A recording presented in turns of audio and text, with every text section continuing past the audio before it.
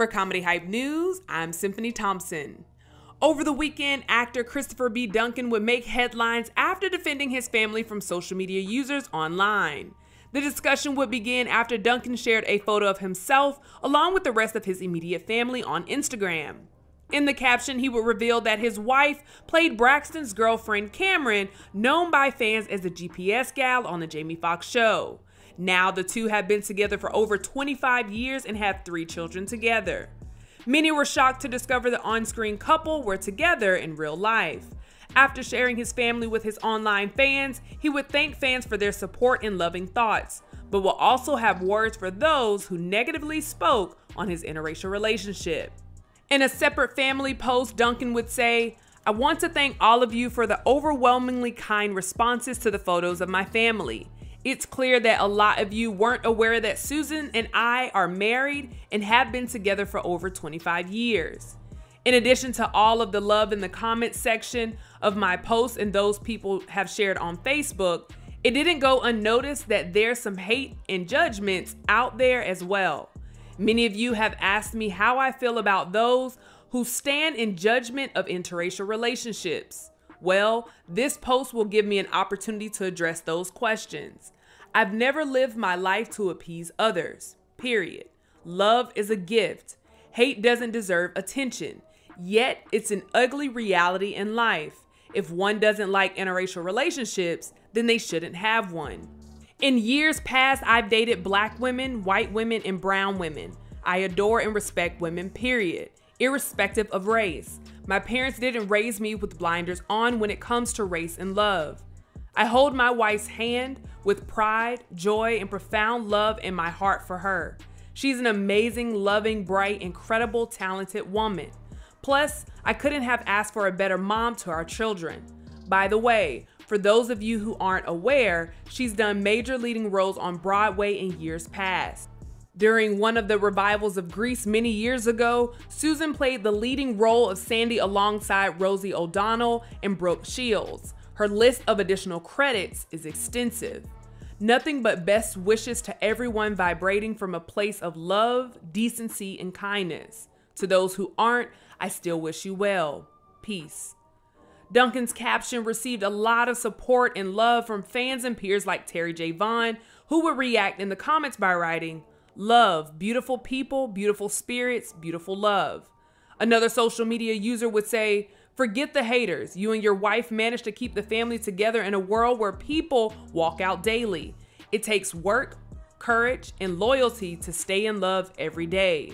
Now, this isn't the first time Duncan would comment on his interracial relationship, nor was it the first time he would speak on the topic in general. Back in 2021, through an interview with Comedy Hype, Duncan would give his thoughts on whether or not someone can be pro-black while dating a white woman. Of course. I'm a black man. Black folks and white folks have different experiences in this country. I'm very much aware of institutionalized racism. I'm in touch with it. I've experienced parts of this poison called systemic racism. It exists. We all know that. Thank goodness I have a wife who at least understands the ugly truths that are there, right? But I don't believe in limitations with love. When it comes to love, I don't care, irrespective of which race is falling in love with another race. Again, I just didn't grow up with blinders. So what do you guys think about Christopher B. Duncan's thoughts on interracial relationships and whether or not you can be pro-black while dating a white woman? Let us know in the comments below.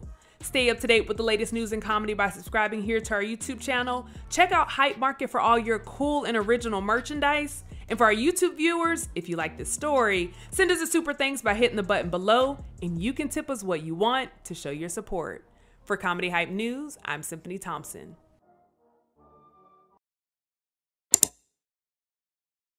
What's going on, everybody? It's your boy E Mays, and I am here with Hype Hunter today, and we are at the Garden Bar at Hype Studios.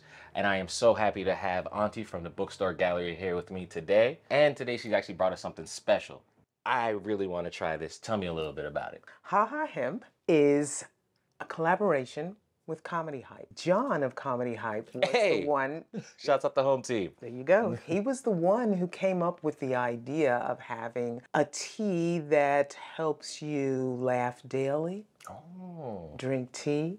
laugh daily. Ha Ha Hemp. Hemp basically is a plant. It's the cousin to the marijuana plant. People often ask, well, is it going to get me high? No, it's not going to get you high. It's going to get you chilled. That's what hemp does.